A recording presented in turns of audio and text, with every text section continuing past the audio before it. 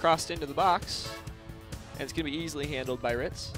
It's going to get past everybody. Willer now with the only person there.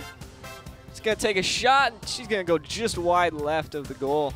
And out of the far end of the pitch, Labrie with the ball in space. Tries to make a play, sends it in. And that's going to be a corner kick for the Coyotes. Played forward to the middle of the field. Zanin with it. Passes to the far end of the field. Mitchell plays it forward to Willer. Just a defender to beat.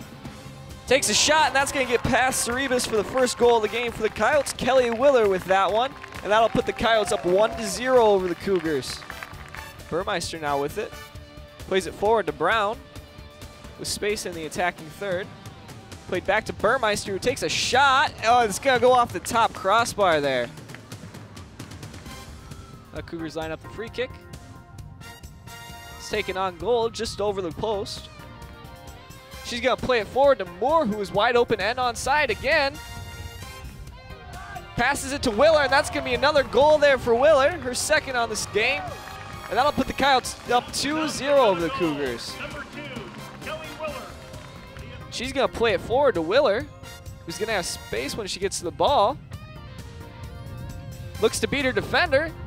Takes a shot, and it's going to go just right on Willer's shot there.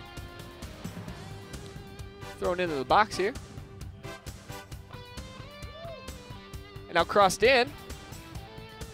Brown takes a shot, and she's going to send it in.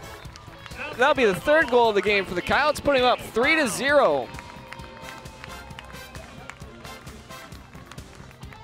And that'll be the Coyotes' first win of the season, and Michael Thomas's first win as a head coach of the South Dakota Coyotes.